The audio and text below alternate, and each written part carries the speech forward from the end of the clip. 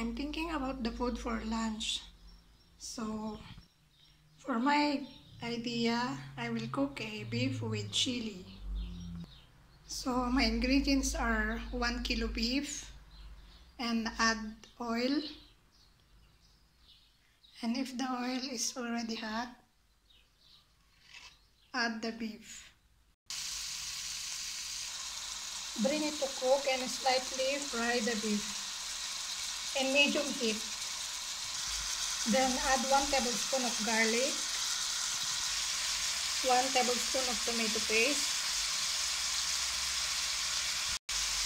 1 teaspoon of salt, together with 1 teaspoon of black pepper. And then stir to combine.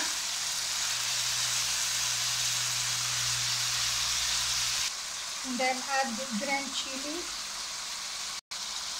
cut into small pieces, and chili powder. Continue frying until the beef softens.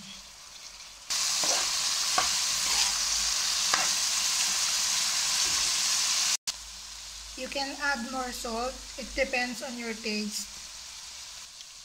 After 20 minutes of frying, the beef is already soft. Off the fire and add 1 tablespoon of yogurt.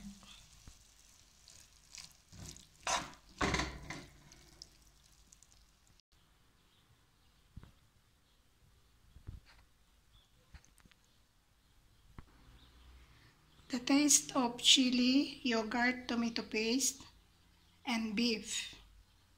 If you mix all in one, the taste is the best. It's so yummy. Try this. Beef with chili for your family, they will love it. Thanks for watching.